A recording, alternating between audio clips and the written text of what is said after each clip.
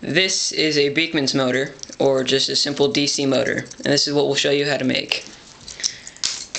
Alright, now you're going to need a couple of things. You will need some copper wire, and all I did was just take some wire, wrap it around this battery, just a couple of times around, and then I took the ends, wrapped them around the center, and pulled it straight. And then I took some sandpaper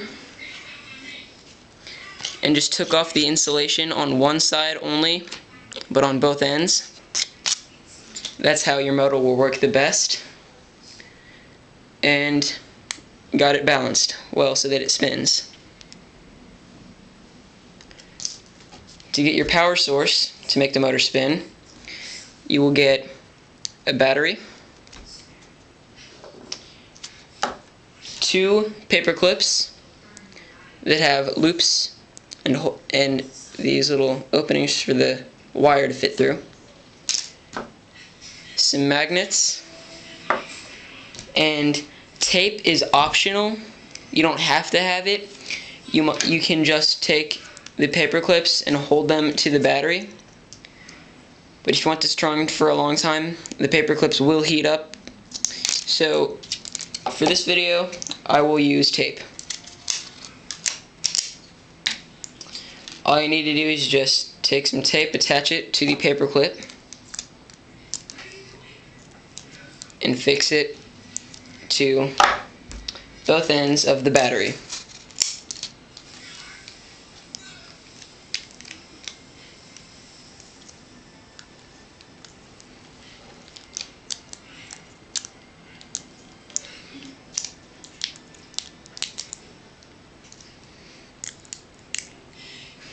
I need to do some adjusting to make sure that both paper clips are even.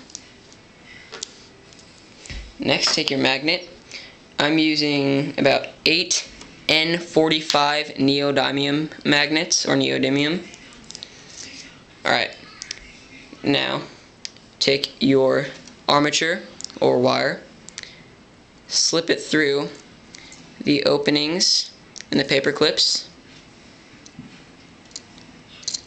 give it a little tap,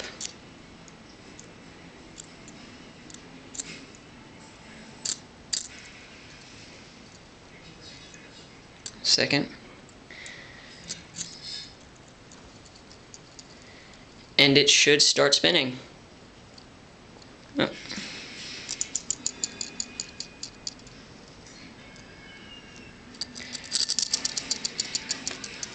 Takes a little bit to get it all positioned right.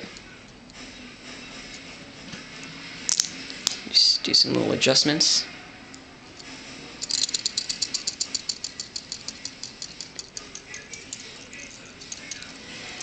There we go.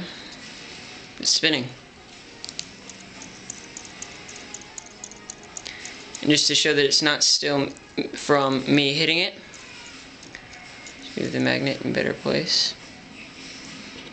Tiny little nudge, and it goes and spins. When you move the magnet away, it stops. Move it back. Get another little tap.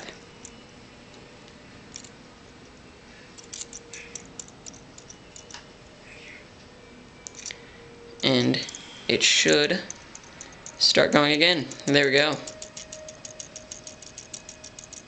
Thanks for watching. Don't forget to subscribe.